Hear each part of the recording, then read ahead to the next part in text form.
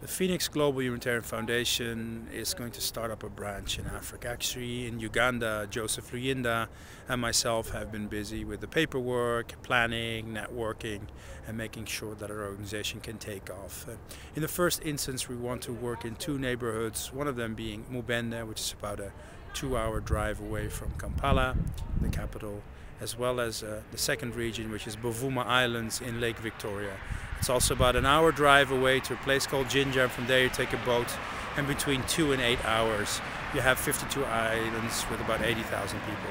We hope to roll out simple healthcare programs there, focusing on health promotion, health education, public health, preventive health, and a little bit of clinical medicine as well. So I'm happy to be reporting from the events whilst I am in Uganda. Until now, this is the first introduction about the work of PGHF in Uganda. We're planning to have a website up in a couple of days.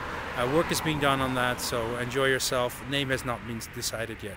Talk to you soon.